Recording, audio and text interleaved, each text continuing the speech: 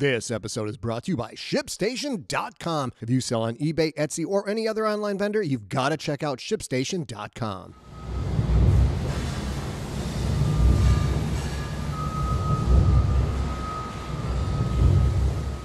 Hello, junkies. Welcome to another episode of the Friday Fix.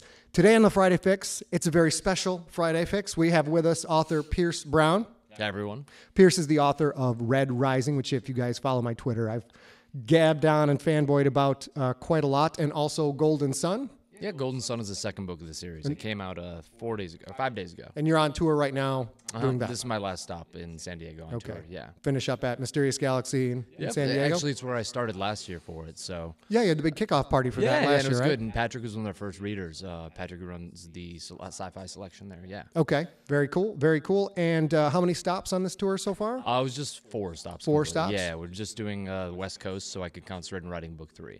Because I don't want book 3, which is Morning Star. Okay. But I don't want to put the cart before the horse and start touring too much and not have the time to write. Right. So it's Red Rising, and then it is Golden Sun, and then Morning Star. Do you have any idea when that'll be out? That's a question I keep getting asked on Twitter. Hopefully early next year, but I guess it depends on my writing process. Got it. Yeah. And you are with Del Rey, is that correct? Del Rey, yes. Yeah. So now with Alive, my next book, Alive, we're kind of stablemates over there at Del Rey. Yeah, we are. Yeah, I got a copy of it. Getting to work with some of the same people and watching the push they put behind Red Rising, they seem to take their sci-fi very seriously there. Yeah, I've found Del Rey to be a great home, both creatively and then how much they've been marketing my book and getting in front of readers. Because I think we can both agree that sci-fi, sometimes people don't know it's a genre they'll like. But Del Rey's done a good job, I think, of getting it in front of readers who don't necessarily read sci-fi.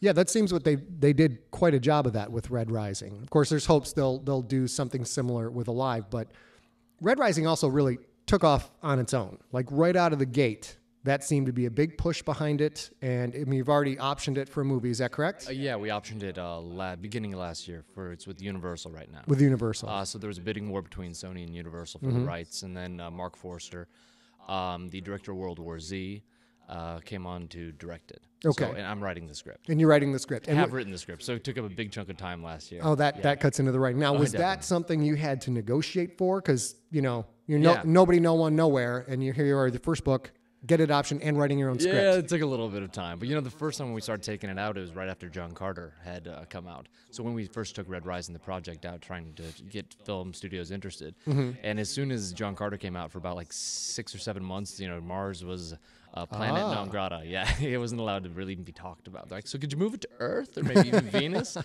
I'm like, well, but Blue Rising just doesn't have the same quality tone to it. But yeah, so it's with Mark, who's a really talented director, and his vision for it so far is just amazing. Okay. And we did have to negotiate it, obviously, when I was going in and finding the right home between Sony and Universal. But that's quite successful. I mean, having had things optioned, et cetera, having some familiar with the process.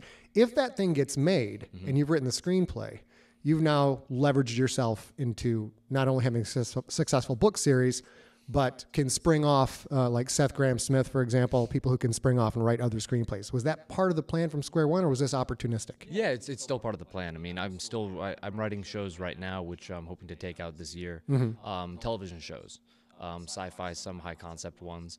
And so it's always what I've wanted to do is work in different mediums. Okay. It's the same thing as like someone like a Patrick Rothfuss doing a children's novel, or a kind of children's novel. Kind of, yeah. Yeah, a dark, twisted one. Yeah.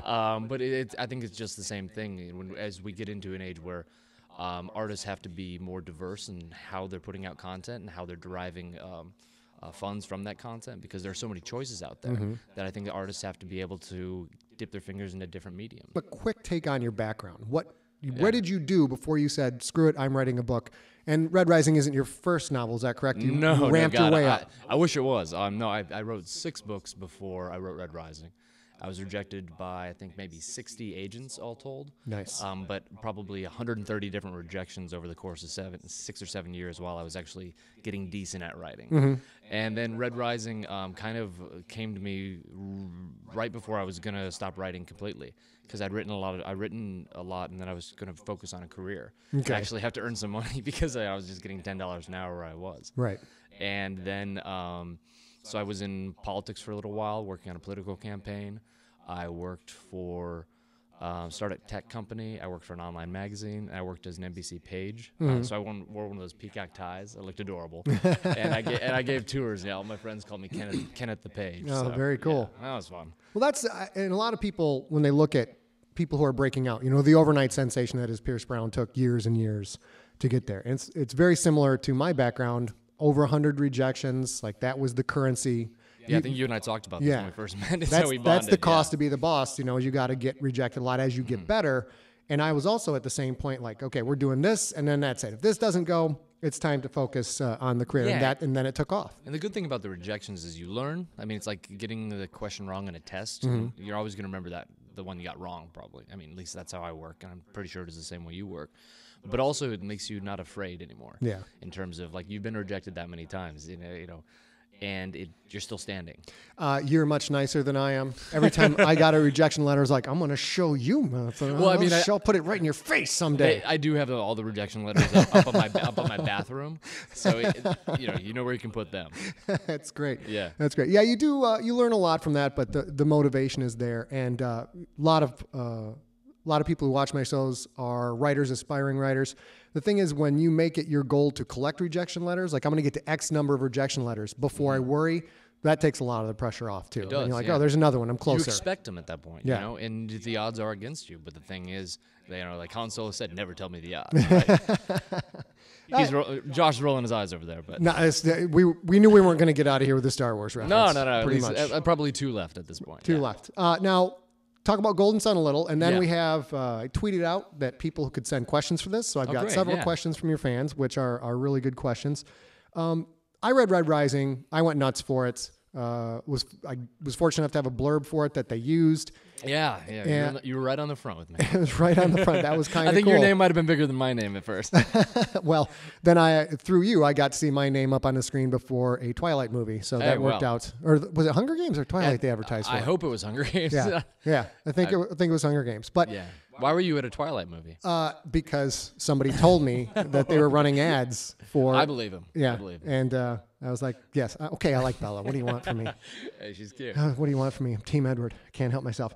So Red Rising is the story of it's not an intergalactic, it's an intersolar system culture, right? Mm-hmm. And kids from upper crust are brought in to compete to get on the leadership track, so to speak. And I don't want to give too many spoilers because I know a lot of people on Red Rising. What can you tell us about Red Rising so then I can talk about Golden Sun? Very briefly, the idea is that 700 years from now, humanity has expanded into a solar system and has begun terraforming the planets and the moons in order to sustain human life. And they've also created a society that is rigidly hierarchical, where you have various people given better treatment in society because of the color of their irises. So golds, who are eugenically modified through science and through breeding patterns to be superior. So they're 7-foot-tall, beautiful people that are also brilliant. And so they have everything. They're the peak of society. And then you have various colors throughout society which have different roles, and red is the bottom, and they're the manual laborers.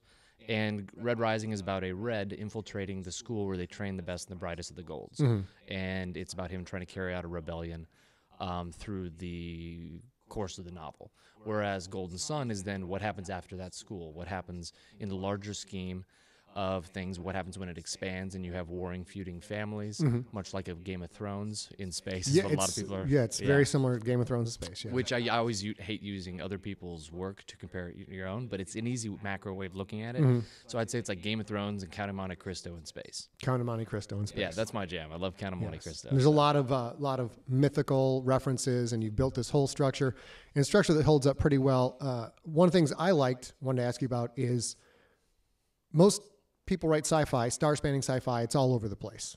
And you and James S.A. Corey with the Expanse series. Great series, by the way. That great series. Keep it locked into our solar system, which is sort of a simple idea, and yet at the same time, sort of not revolutionary, but like now I can really identify because these are planets I know. I can read about them. I can Google these things. Was this a conscious choice to keep it in the solar system? Yeah, I mean, I thought that the emotional attachment that people have to the planets or to the mythology behind Mars or Venus or whatnot is very influential in how we understand our solar system, and I think it's also influential in the themes I use. within the Red Rising series. But, James S.A. Corey, those two guys are way smarter than I am. So they're just much more hard sci-fi than mine, whereas I would look at mine as like a fantasist's sci-fi. Yes. Like Star Wars is fantasy wearing sci-fi clothing, which is what Red Rising is. It has science fiction elements to it, but also has these almost a fantasy storytelling, in terms of how it begins and then how the course of the story goes. It's like a space opera, which is fantasy. And for my fans watching this, if you're familiar with Infected, focuses on one guy and his situation, and then Contagious broadens that out to the American response to it, and then finally Pandemic is a global response. I saw Red Rising is just the school focusing on our lead character Darrow, and then as we get to Golden Sun, the shit hits the fan, and now we are getting into the much much bigger picture of it's Mars centric, but yet it is a much bigger picture. Yeah, Mars is always the soul, it's the same, and it's the same staging as you had, very small. We start very small in the mines, and then we just expand, and that way I think that it's a good way to build and a good way for world building itself, so you can identify and have feelings about the world building that you've seen, the small microcosm. So when you see the macrocosm, you understand, why the Shire matters in the scheme of things. For instance, like I think that's the best world building I've ever seen, is the Shire and then the journey outward from there in Lord of the Rings. And like Lord of the Rings, like George R. R. Martin's work, if your book is a sentence, a giant ass battle is the punctuation at the end of that sentence. And Golden Sun builds up to quite, I thought it was just a fantastic battle scene. Thanks. Crazy carnage. The body counts off the charts. Yeah. And that gets me to the question of, did you know which characters are going to live to book 3, or are you done with book 2 and now you pick up the pieces and then you write book 3? So book 2, I knew everyone who was going to die. Book 1, I didn't. So book 1, I had one character at the end who reaches his demise, and how do I say this? I put all the names of my favorite characters into a hat, and I pulled one out. Because the point of death in war a lot of times is the capriciousness of it, the pointlessness of it. And when he is killed, or when this character dies, it doesn't make any sense. But I can't do that all the time. Sure. Then that, I feel like that's throws unfair off your to the structure reader. too. Yeah, exactly. It throws off your structure like crazy. But I had an opening and I wanted to do that. And I wanted it to hurt, and unfortunately, it was with one of my favorite characters. But I told myself I was going to stick with it. Did you put the name back in the hat? I was tempted to. If it would have been Darrow, I would have had to. Darrow's the main character. Well, yeah, he's first franchise. person perspective. Yeah, I can't really do that. Yeah, franchise. All right, now I want to ask some of the questions that have come in from your fans. Sure. No particular order to these, but one from Adam Ellsworth, which I liked. What are the mood stages of your writing, and who has to deal with them? Well, one of my friends is here with us right now, so he has to hear me ranting and raving when I get a bad note from someone. But my mood stages, it's directly influenced by how much progress I've made during the day. And you know what it's like when you write those 4 or 5 hours and you have like 10, 12 pages and you're so proud of it and you're happy and you're free the rest of the day, right? But it's those days when you have 1 or 2 pages done and it's taking you the entire day, and you export that stress into the rest of your life, and that's when you start becoming uncomfortable in the writing process. Right. So then I take it out on pretty much everyone, because I get a little bit sullen or like a little bit short-tempered because I'm thinking about the story while having a conversation with them. You can't focus on Exactly. normal life. Exactly. Right. And you're not yourself, so you're not as smart as you want to be, you're not as clever as you want to be, you're not as in touch with people. And then you start being upset because you know that weakness is there, Do the people around you get that, though? Do they go, Pierce is in his world? My friends are good. Yeah. I'm really blessed with some amazing friends who get me, and sometimes they say, maybe you should go home. I do get, even from my business partner, sometimes I'll get this like, hey, the conversation here. And you're like, oh, yeah, okay, I'm sorry. I was lost in that other area. So my sister and I have a thing. If I'm being peevish with her, then she's allowed to say Xena Warrior Princess, and I have to, I'm like, oh, okay, take a step back. I'm being an asshole. So I probably should stop. Do you have to do any imaginary sword play? No. Nothing like that? I do a chakram thing when Xena catches, that's there you go. Yeah. There you go. Here's a question from Freddie Smith. Was the end of Golden Sun supposed to be so tragic? Well, without giving away spoilers, yes, it was. Okay. Mostly because the loneliness of Darrow is the second book is about trust, and Darrow learns to trust some people, learns to not trust others, and I think that what happens at the end of the book is directly correlated to the lesson he's learned through the course of the book, and also through the promises that others have made to him, as well as the hunches he should have had along the way. And it's almost a self-fulfilling prophecy if you look back on it, or you reread, or you remember conversations he had with earlier individuals. I mean, you see it coming, and the fact that you see it coming doesn't change it. You can't stop it. Right. And the fact that you see it coming, is that more the reader sees it coming, or the Darrow reader, sees it coming? Darrow can't see it coming. Right. And that's we begin to see how he's changed, how confident he is in perhaps a wrong way. It's that hubris which he's always been told to guard himself from, right? And in the end, maybe he is Achilles. So it is an interesting thing to look at. We've got, but yes, it was meant to be tragic. Meant to be tragic. You wonder sometimes if those things sneak up on the writer, because there's a couple scenes where I did mention a giant ass body count. There's a couple scenes where you're like, pretty big. Whoo, man, that jumped up a notch. That escalated. Yeah. No. So like, okay, I'm notorious for my editor, Mike Braff at Del Rey, who's amazing. Great guy.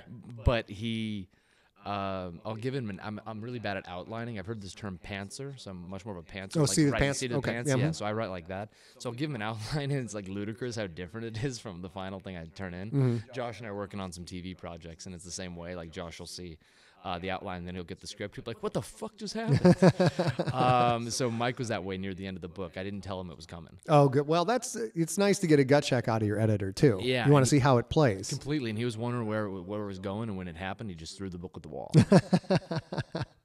Well, that's what you get. That's what you get. Right? A couple from Hope Jones.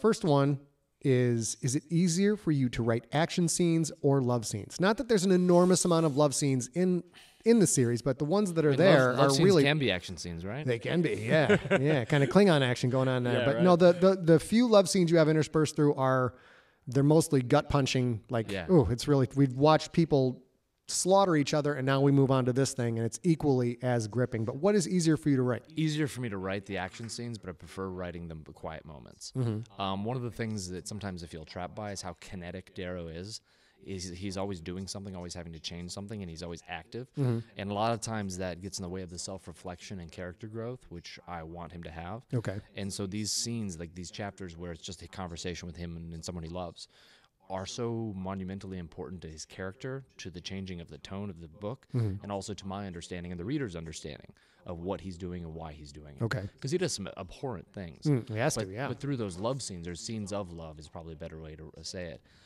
you get the self-reflection, you see the toll it takes. And I think anyone who's gone through anything dramatic can understand what the toll is a lot of times. And it's usually found through those interactions with someone you know and love.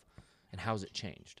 How's it changed after the moment of that, something that makes the action scene, after something that changes your life? How is that interaction with them now different?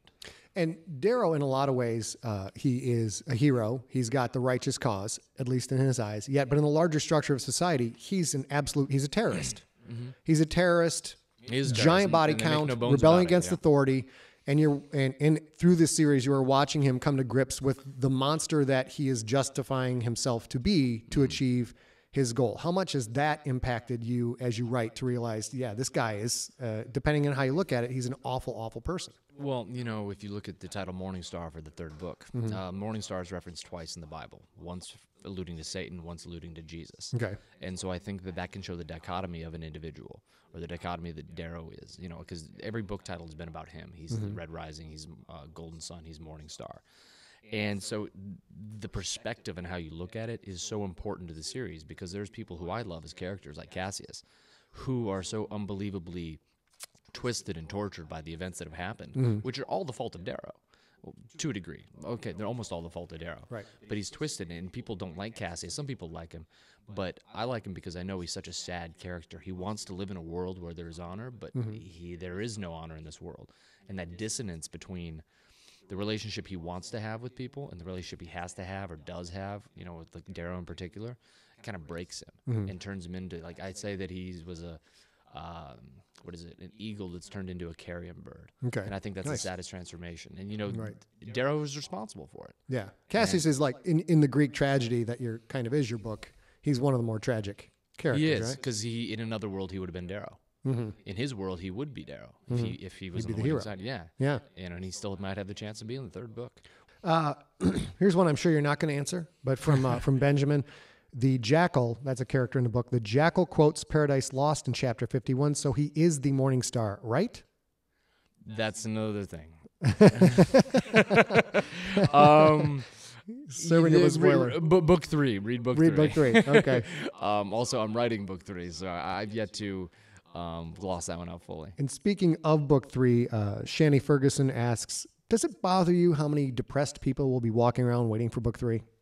I live off that shit. No. Scott, you know that. Oh yes, your tears give me power. Of course. Exactly. I think I saw that meme for George R. R. Martin, and I'm like, said every author ever. It's fantastic. Yeah, it's great. It's great. Because it means you're touching someone. It means that you are getting inside. And if you're doing that, then you're doing your job, right? Now here's one I like, because I have the same question, and this is from Rebecca Rendon. And you like Star Wars, like swashbuckling stories. You go out of your way to establish a lot of mano-a-mano honor type duels where we are doing me versus you with identical weapons. Let's have at it. But your weapons are really unique. They can be a sword. They can go stiff. They can then become a whip. They can... He's talking about the razor. The razor, yeah, the razor. They wear them around their arm. They can do all of these different things with them. Which I should have given a cooler name, because now they're talking about trademarking stuff, and you can't trademark razor. You can't trademark razor. Yeah. No, I should have been like razor with 2 Z's. Yeah, the whip it with 2 P's and an L. The razor whip it. The razor whip it. So what now, of course, if it's the classic Romeo and Juliet type style or Shakespeare, we've got the swords and we go at it. What was behind coming up with the unique weapon, but still would give you that swashbuckling feel, that honor duel type feel? Yeah, so I didn't really create a series Bible at the beginning, but I did create a technology chart so I can know the rules that I was playing within. And the razor was one of the first things I created because in sci-fi, I feel like there's sometimes you can lose the dramatic tension because of the size of the warfare, the size of the world, the size of everything. Star Wars did such a great job of boiling down the tension, creating tension, and also making it about the characters when they're in dogfights by making it like World War II dogfights, right? So I thought, how can I remove technology, but also make this a highly technological world?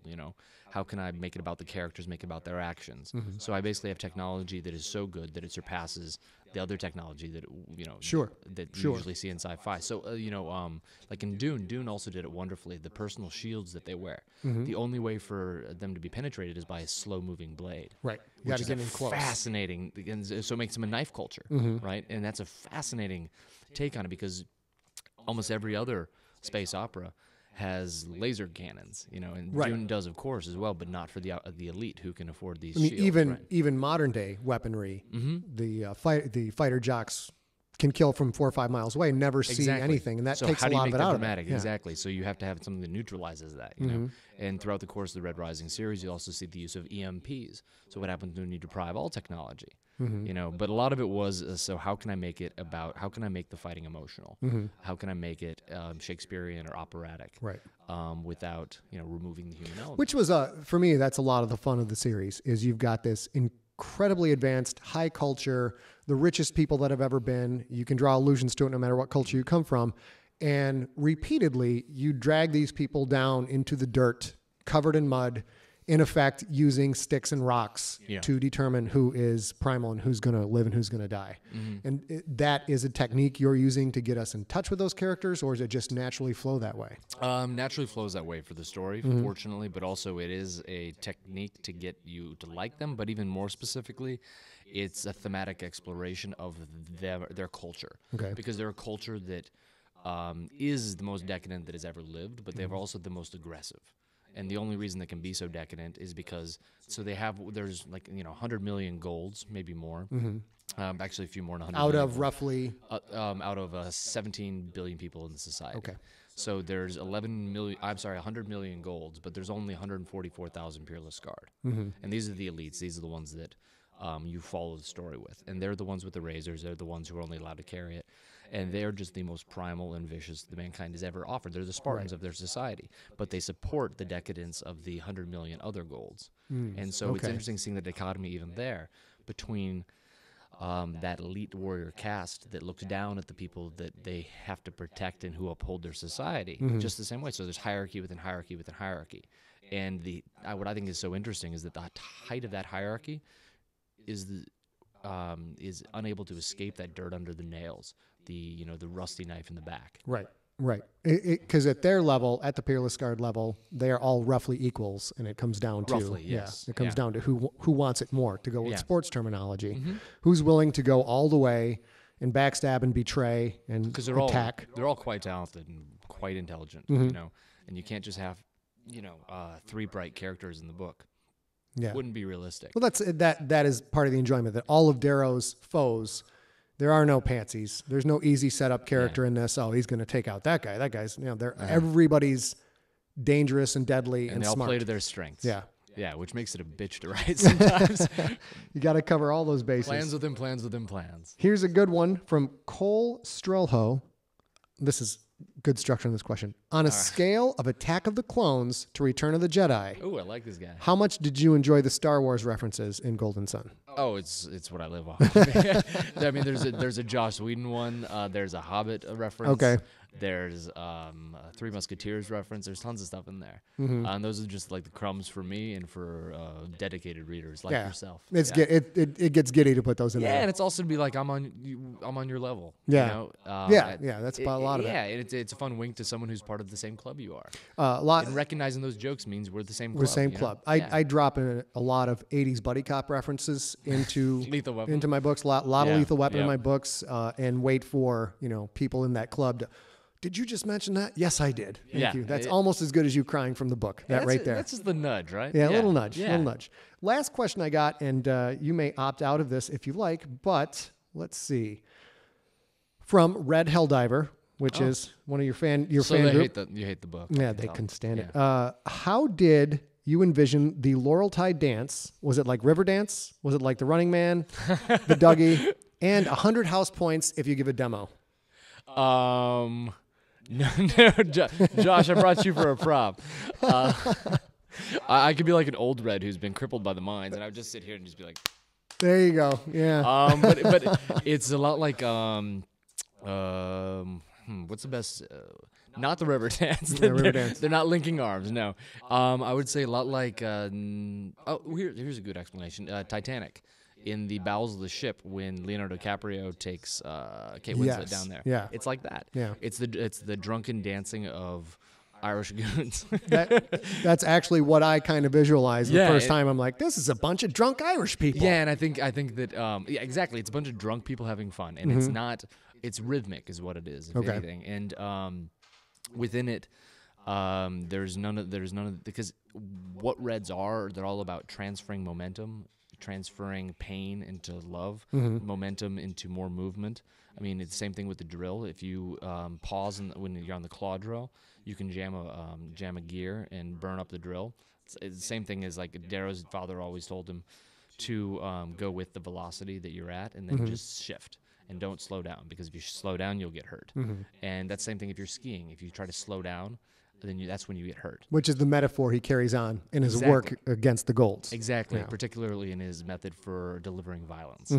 And so Reds are the same way when they're dancing. So it's like, imagine a bunch of drunken people stumbling places, but doing it in this sort of rhythmic, interesting, fun, happy way. Yeah. And at the end of the night, most of them are passed out. I would imagine something like Yep, that. most of them are. When you're doing it right, that's how it ends up. Brother, all I know is if we were with them, we'd do that first. Their tolerance is better than ours. That'd be ideal. All right, that is, we'll wrap this up. And where do people find out more about you? They can go to www.pierce-brown.com or find me on Facebook or Twitter, Pierce_Brown on Twitter, or Instagram, Pierce Brown Official. Yeah, I'm new generation. We do Instagram. We do pictures. Instagram's going really well for you. Yeah. Well, I only have like 2 selfies on there, so I'm pretty happy. And I've about 14 dog pictures. So well, I do. If you like dog pictures, if you came here, I want a picture with you and my dog on your Instagram. You and me, selfie dog. Yeah, right? selfie dog. All right. Perfect. All right. Thanks for coming out, man. Thanks for having me, buddy. See you, junkies. Peace.